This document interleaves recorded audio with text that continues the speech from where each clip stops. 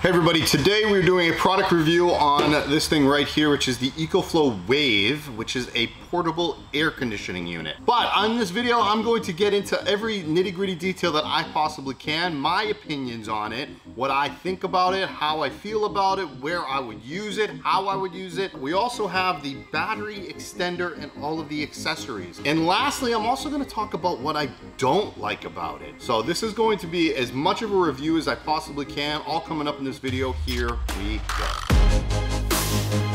All right, everybody, if you are new to the channel, consider subscribing. I do a lot of, VanLife videos, and behind me, I'm doing a new tiny house build. I am a DIYer. I don't consider myself a professional because I don't build for client. I do build for fun, and every now and again, I do sell the products that I do build. Building vlogs, I do adventure vlogs, I do a lot of van life tours or tiny home tours as well. Every now and again, I get a really awesome product dropped off at my doorstep and I get to do a review on it, which is what today's video is about. Like I said, the EcoFlow Wave. EcoFlow has been very known for power systems, portable power systems. I do not believe that they've really dove into anything outside of that portable, power station. So this is kind of I think they're one of their very first products outside of that. However, they kind of go hand in hand with each other because somebody that wants to have a portable air conditioner is gonna need a lot of battery power to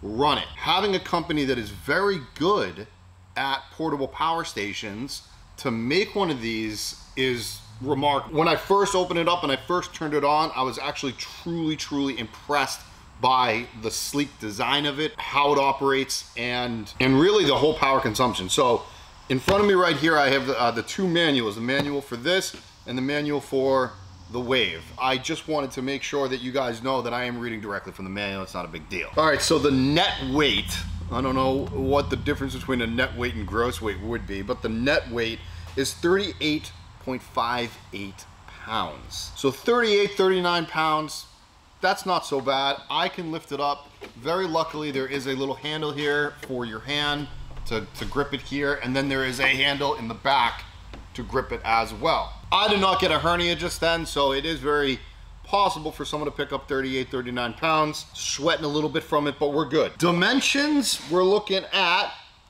20.39 from front to back, and then we're looking at 12.2 going across, and then we're looking at a whopping 16.38 high, under 17 inches in height. Now you cannot tip this over. You have to keep it upright because there is Freon in there, or there's some sort of refrigerant. I actually don't know if they still use Freon, but there is some sort of refrigerant in this already pre-refrigerized. I don't think that's a word, but it's already in there. You don't have to have it already, you don't have to put it in there. You don't have to have an air conditioning company come out and do that. Now this is battery powered, so I can turn it on, which I will do here in a second by just hitting the power button, and bada bing, bada boom, this thing can run. However, if you do plug it in, the power cable. Now it runs off of 120 volt power, okay? There it is, pretty simple. All your ports are right here on the side. Beautiful thing about the Wave is that it also has a solar and a car charging port capability, which means I can take solar panels and recharge this, or again, if I'm driving in a car, I can use the cigarette lighter port or the 12 volt port inside of a car. I can now charge it through that port as well. Nobody ever reads these, but I really think everybody should, because it actually does teach you quite a bit. So obviously I definitely forgot to mention that this will only run with the battery power as a portable air conditioning unit. You have to have the battery hooked up to this to be off grid or not being plugged in. Or what I really like about EcoFlow is EcoFlow has multiple batteries. This is what they're known for. So not only do they have this add-on battery specifically for the Wave, they are also making this capable of charging off of their other power systems. So they make cables to do that, which is this right here, which will plug into that. And instead of going into this battery, you can actually plug it into one of their other portable batteries. Before I turn it on and before I plug it in, before I go into all the accessories, I know I'm gonna get this in the comments. How long will it last? That is the hardest question to answer when it comes to air conditioning units. And the reason that is because it depends on where you are and the time of year that it is.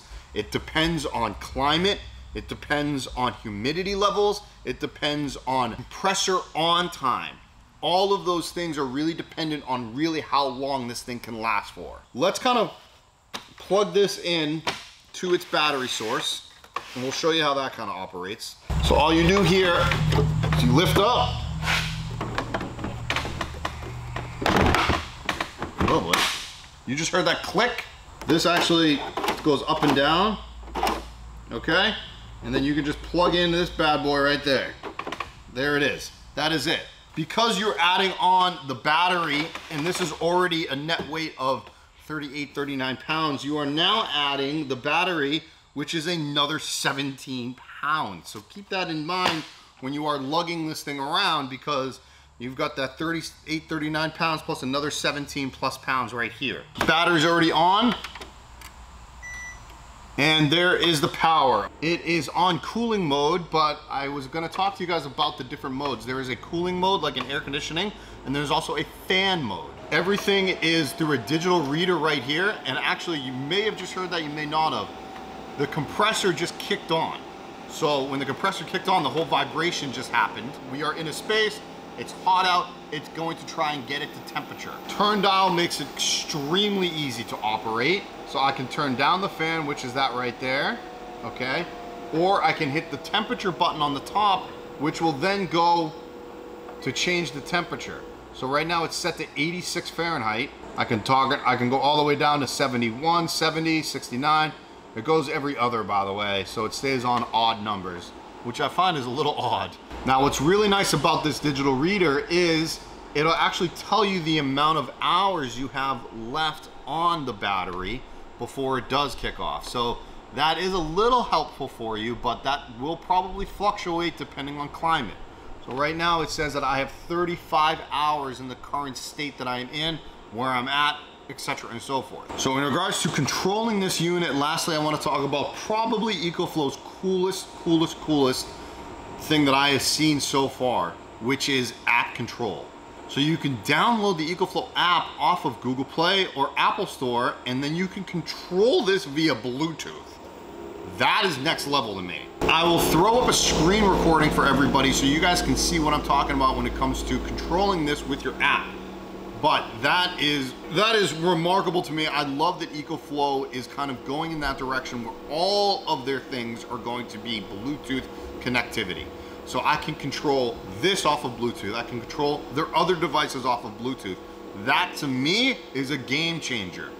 Let's say I'm in a van and I want to control this for whatever reason, and I'm laying down or I'm in a different part, maybe I have in a tiny house or whatever it may be. I want to control it through my phone. I can do that very easily. I don't have to go over to the thing and move the turn dial, etc. and so forth. Before I get into my opinions of it and where I would use it and how I would use it, let's talk about how this operates and how it works real quick. If you are familiar with air conditioners, you have to understand two things. One, it does create condensation, and there is a drain hose that goes with this, and it will drain out. You have to drain that out somewhere, or you're gonna have a puddle of water somewhere. Now, what are these and what are the purposes of these? Okay, well, air conditioning units have to vent that air.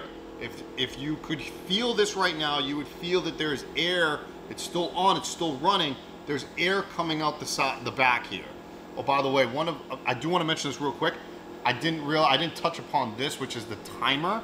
You can actually set a timer to this. So if you wanted to only run it for 4 hours in the night or 5 hours while you're out hiking, then you can set the timer on when it's gonna shut off. So for air conditioners, you don't want that hot air, which is coming out the back. It's releasing, it's venting the air, okay? You don't want that to be venting into your space, because then this is just gonna be working overtime.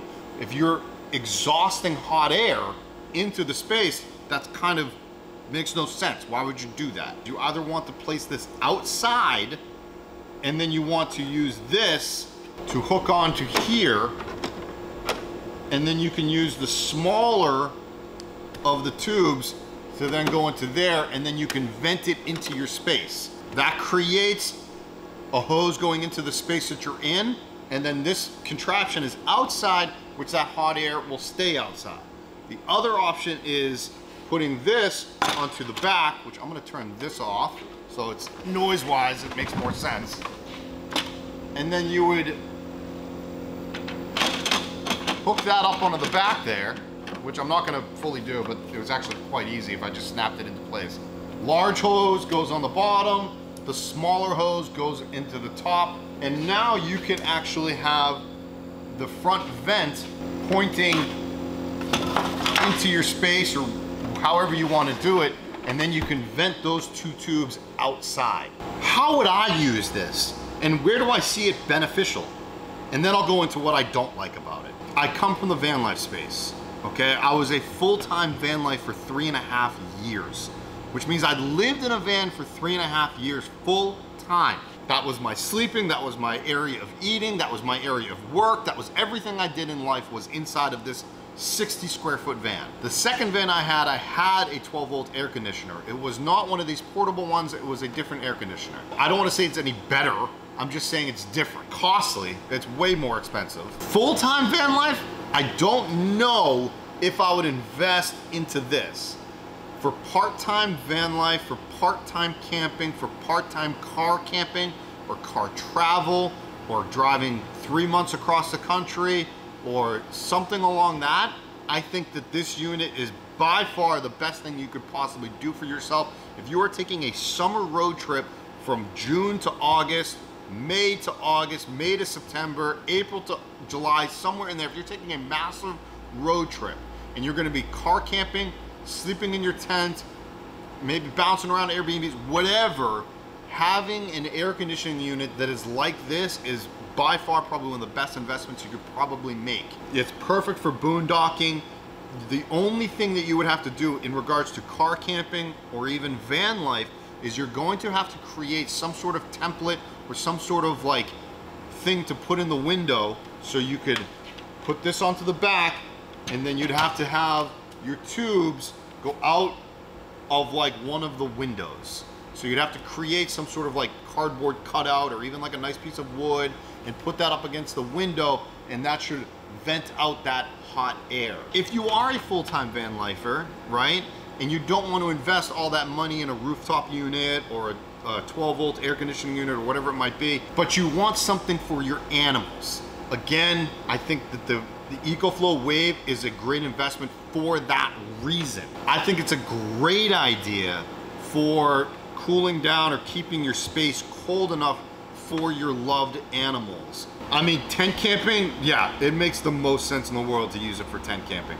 Truck camping, which is what I get into, and car camping, which is what I'm getting into, overlanding, I think it's an absolute game changer, absolutely. Problem is, you can't kind of pack this very easily. You kind of have to pack accordingly. What you see behind me is my tiny house. I am putting a massive air conditioning unit in my tiny house. It's gonna be a little bit bigger and beefier than this.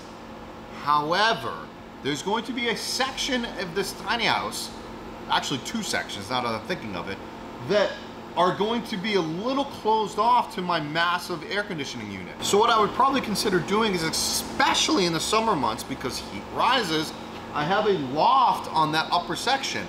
That loft is probably gonna get pretty hot.